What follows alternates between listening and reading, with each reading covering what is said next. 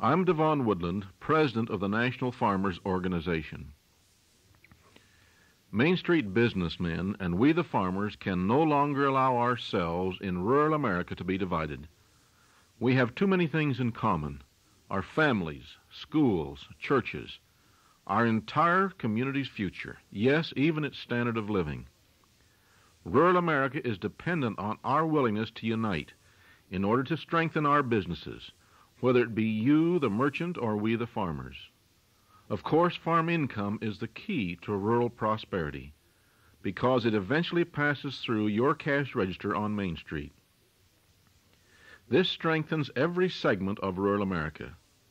Increasing farm income to cost of production plus a reasonable profit is the goal of National Farmers Organization.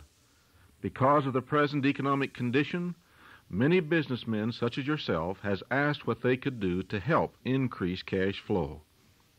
In order to expand bargaining programs and our forward contracting concept more rapidly in your community, it takes more personnel meeting with more farmers, explaining the alternatives we offer in marketing, which are designed to increase your income as well as the farmers. You can help by purchasing a $75 certificate of support. I want to congratulate you. It's a wise business decision. Invest. A plan that was designed and intentionally initiated by the bureaucracy in Washington, D.C. Here's the way the story goes. I was seated one day with a group of oil company officials, and I heard one of them remark that beginning 1980, every electric bill and every natural gas bill of every consumer in America would start rising. And I said, "Sir, how do you know that?" His reply was, "Chaplain, do you know how much natural gas we have on the North Slope of Alaska?" I said, "How much?" He said, "Enough to supply the entire United States of America for over 200 years if every other natural gas well in America were cut off tomorrow morning." Well, I said, "Surely you're going to get that natural gas to the consumer." His reply, "Chaplain, we have two methods of getting it there." I said, "What are they?" He said, "Number one, we can build a natural gas pipeline across Alaska, only 800 miles, all American soil, down the same corridor as a crude oil pipeline, not disturbing the ecology in any manner." And he said, "Chaplain, within 6 months to 1 year of the completion of the crude oil pipeline in 1977, we can flood every western state in the United States of America with cheap American natural gas, and the price of electric bills and home heating bills can start going down beginning 1980. Well, I said, "What's the alternative to that?" "A natural gas pipeline across Alaska." He said, "A natural gas pipeline across Canada, over 3,000 miles on foreign soil, where there is no corridor cut out of the wilderness, disturbing the ecology." And he said, "Chaplain, it would be at the exorbitant price of over $40 billion. Well, I said, "Surely you aren't going to do that." His reply, "Chaplain, mark my words. Whoever is president of the United States of America in 1977 will make the decision that the natural gas pipeline must go across Canada. It cannot be built across Alaska." You'll remember that in 1977, Mr. Carter made the decision that the natural gas pipeline had to be built across Canada. It could not be built across Alaska by American private enterprise. I went back to the oil company official afterwards and I said, "Sir, why in this world did that man ever make that decision?" His reply, "Chaplain, the decision was made intentionally in order to keep the American people from ever getting the natural gas from the North Slope of Alaska, in order to control the economy and the people of the United States of America." By the way, Dr. Weber, just in passing, in 1976, when that statement was made to me by this executive on the oil field as to the president's decision in 1977, Mr. Carter had never been elected yet. My question oftentimes at this point is, who is the unseen government that, regardless of whether we have Democratic or Republican administration, we get the identical same decisions out of Washington, D.C.? And this oil company official said, "Chaplain, it was done intentionally." Well, as a result, 7 years have gone by. Not one single cubic foot of natural gas has ever been delivered to the American people from the North Slope. Not one link of pipe has ever been laid, yet every 24 hours at Crude Oil Bay, Alaska, 190 million cubic feet of natural gas are being pumped back into the ground and not allowed to come to the American public by order of the President of the United States of America in 1977, your electric bill started going up by a designed, pre-planned plan. And all of that natural gas that's coming out with the oil is being pumped right back into the ground rather than piped down to the states of our nation. That is correct. Intentionally done in order to help control the economy and the people of the United States of America.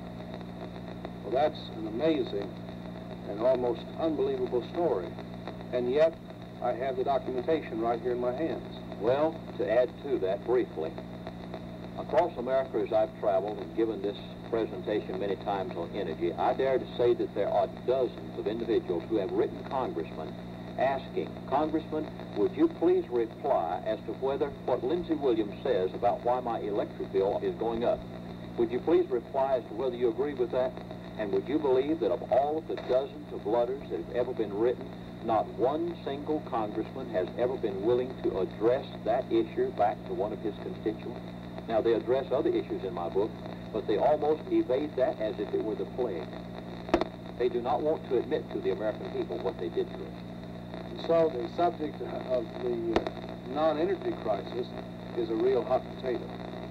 Well, it's so hot that Mr. Jesse Helms, congressman from North Carolina, his office called me up on the phone a while back and said, Chaplain Williams, we have a copy of your book. Well, I said, that's interesting. Do you believe it? They said, yes. I said, well, would you help me start a congressional investigation? Here are the exact words that were said to me over the phone. They said, Chaplain, the American people have been misled for 9 years. If we started a congressional investigation into that issue now, we would be booed out of Washington. It is one of the hottest issues in Washington, D.C., even yet. Well, I can readily see that it is a very hot issue and a devious question. So we trust that from hearing these special programs, everyone will want to read your book, recently updated and enlarged, The Energy Non-Crisis. Thank you, Chaplain Williams, for taking time from your busy schedule to appear with me on this two-part dialogue talking about tremendously interesting subject of the non-energy crisis. This is one of our featured gift books of the month. It is available for your gift of $10 and upon request. 3 copies for a $25 contribution for radio time. Our mailing address, the Southwest Radio Church, Post Office Box 1144, Oklahoma City, Oklahoma, zip code 73101. John, give us further details, please. Thank you, Dr. Weber. Friends, you can also place your order by using our toll-free Watts line number for use anywhere in the United States except in Oklahoma. Simply dial 1-800-652-1144. That's 1-800-652-1144. And again, the book is called The Energy Non-Crisis by Lindsey Williams. Yours for a gift of $12 or more to this ministry. 3 copies for a $25 offering. You can also get the 2-part interview with Dr. David Weber and author Lindsey Williams on cassette for your $6 gift upon request. Our address again is the Southwest Radio Church, Post Office Box 1144, Oklahoma City, Oklahoma 73101. Or call toll-free 1-800-652-1144. And just before we leave you this program note, join us all next week for highlights